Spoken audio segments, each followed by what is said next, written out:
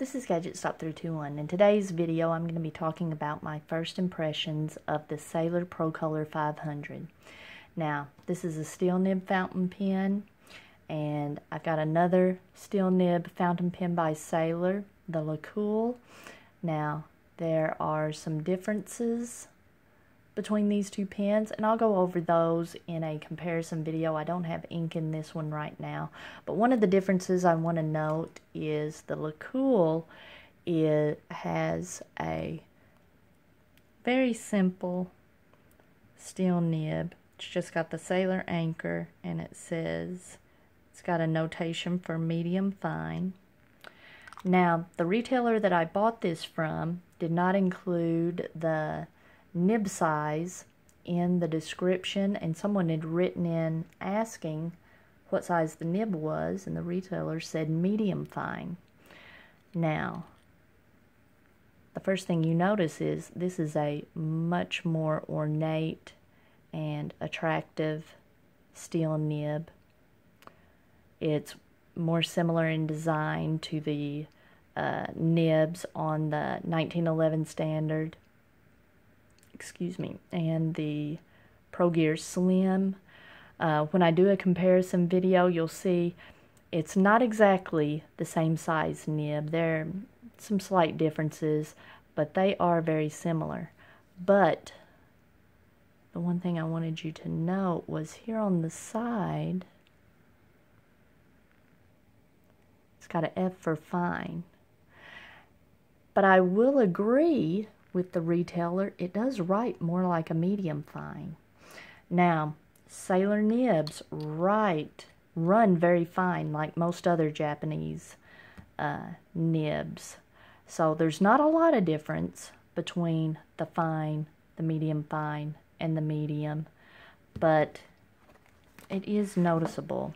So I thought we would do a quick writing sample so you can see how they compare, and then we'll take a look at some of the design features of the Pro Color. Alright, let's take a look at the fine nib first. My Pro Gear Slim is the fine. Let me get my glasses on.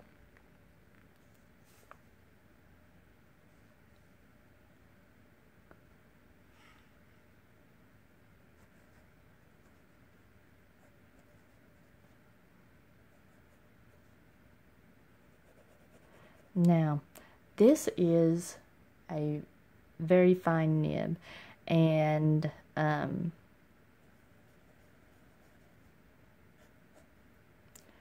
with a point this small, you're going to feel some feedback. It feels like you're writing with a very pointy object. Now, considering it's that pointy,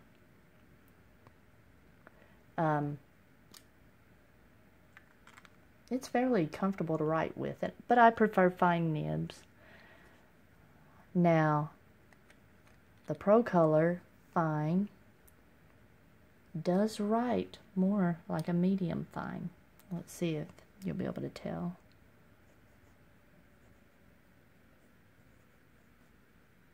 I'm going to write medium fine just so we can tell the difference.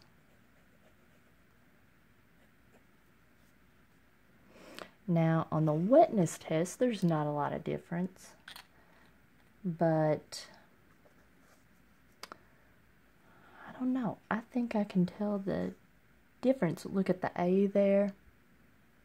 We'll look at it a little bit closer in just a minute. Now, the medium, you'll definitely be able to tell the difference. And I could tell the tipping on this was a little bit larger. It felt larger. It felt just a hair smoother, and the medium really feels smoother. And you can tell it's putting down more ink. So, if you don't want to spend a lot of money, if you're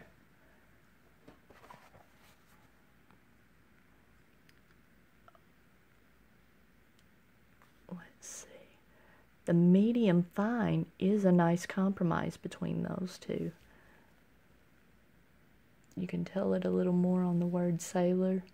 Now, it may seem like we're splitting hairs here, but I think if you like a smoother writing pen, I think the medium is the way to go.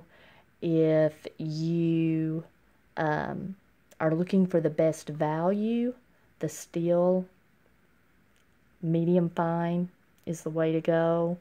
And if you just want a really fine nib, the fine is the way to go. I prefer the fine nib for writing in my Hobonichi with those little tiny grids. But okay, let's take a look at some of the design features here. The clip is a little bit, it's not as tight. It's not a whole lot of difference, but it's not as tight as the clip on the 1911 or the Pro Gear, and it's just perfectly smooth. It doesn't have the I'll have to show you. See, instead of having those the little tiered design, it's perfectly smooth.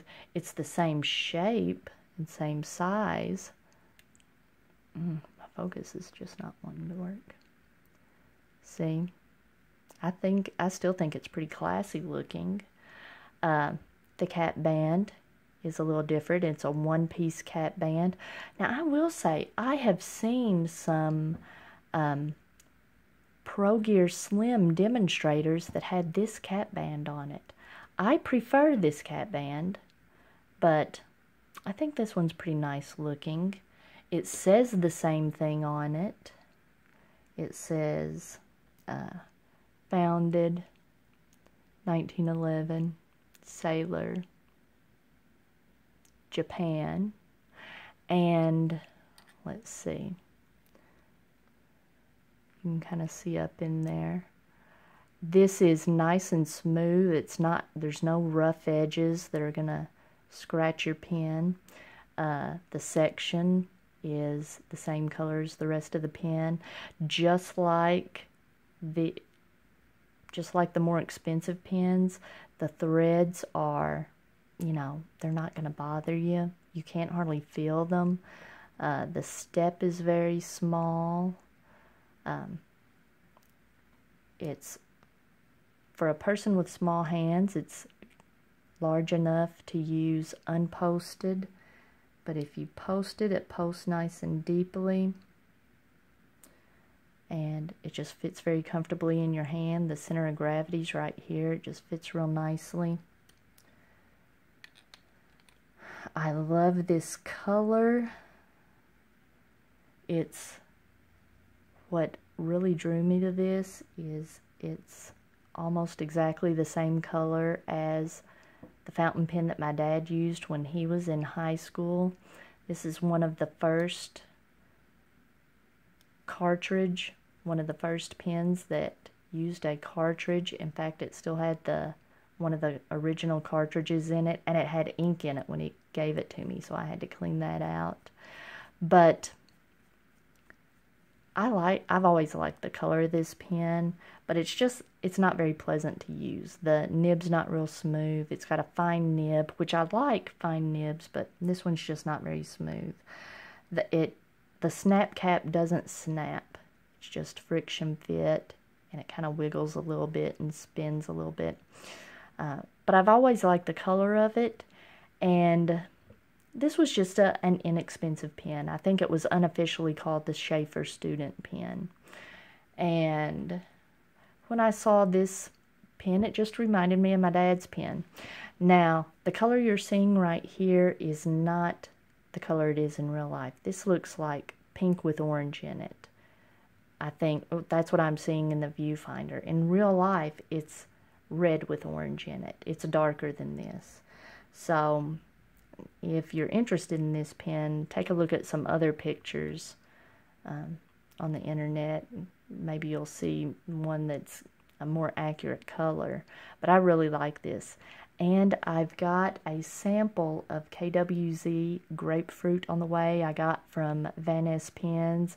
I've also got I got an entire jar of Sailor Gentle Black, because these Sailor pens are dry writers, and a dry ink in these is just really unpleasant.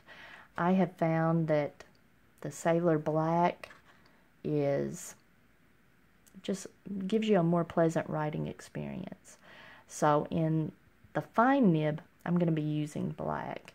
Now in the others, in the medium, I'm going to still play around, and I would like to be able to use the KWZ Grapefruit in this one when school starts back for grading, because I think it would be it's a nice color to match this pen.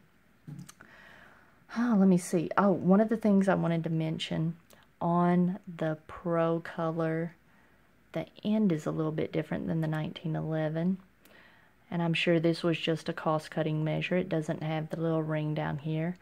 The 1911 is perfectly smooth, and I noticed this in pictures before I got this, and I thought it was like some kind of design element, like it maybe had something to do with posting the pen, but yeah, it doesn't really.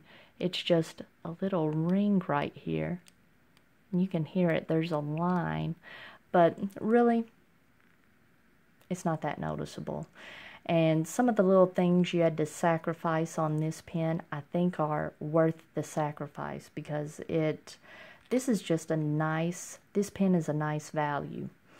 Of the pens that I have, now there are lots more Sailor pens models out there, but of the pens I have, the LeCool is the least expensive, and it has, you know, the least attractive nib, and it's noticeably not as smooth as the other pens. Now, the Pro Color has the nicer looking nib, nicer trim features, nicer cap band, and it writes noticeably smoother than the LeCool.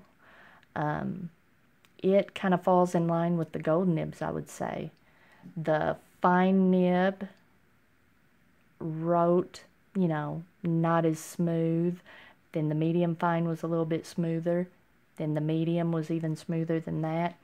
So the Pro Color, I said it was probably the best value. The LeCool is in the $20 to $30 range. The Pro Color 500, I've seen it in the $40 to $60 range, depending on where you're getting it. And the Pro Gear Slim and the 1911 Standard, they start out at about $90, and they just go up from there. They can get fairly expensive. So really the Pro Color, I think, is the best value. The only downside is I believe it only comes in that medium fine or fine nib. I think it's only one nib size, but I kind of like it. I'm going to do some more comparison videos, but if you found this video helpful, please give me a thumbs up, and if you'd like to see more videos like this, please subscribe to my channel.